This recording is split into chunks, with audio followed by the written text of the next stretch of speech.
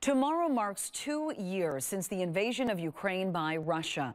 As the war continues, the hearts of Ukrainians living in Wisconsin ache for an end. WMTV's Cameron Kelly sat down with a Ukrainian activist who lives here in Dane County and says tomorrow will be a heavy day. Lee, the feeling of knowing your family is miles away from missiles does not get easier for Ruslana Westerlin. She says since the start of the war, fear constantly runs through her mind.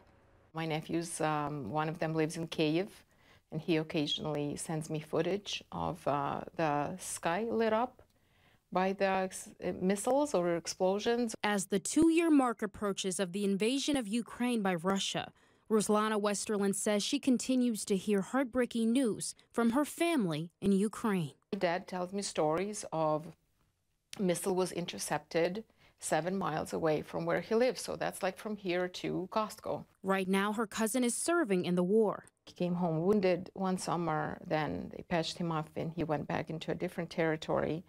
But these are my cousins, like my family, that are in this trying to fight for our country. With no end in sight, a UW-Madison professor in Russian studies believes changes need to happen in Russia. For example, with maybe a new government coming to power that would want to stop this war and withdraw Russian troops from Ukraine, or maybe Ukraine receiving some massive game-changing support from its international partners.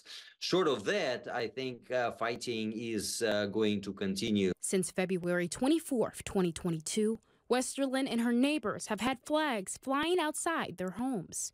Today, those flags are still there. We have been crushed and at the same time encouraged by the global support, by the local activists and the global coalition of volunteers that have held up our country in different ways. Westerlin is the president of Friends of Ukraine Madison, and she says tomorrow they will host a gathering in front of the state capitol at 1 p.m. to commemorate the second year of the war. Live in the studio, Cameron Kelly, WMTV 15 News.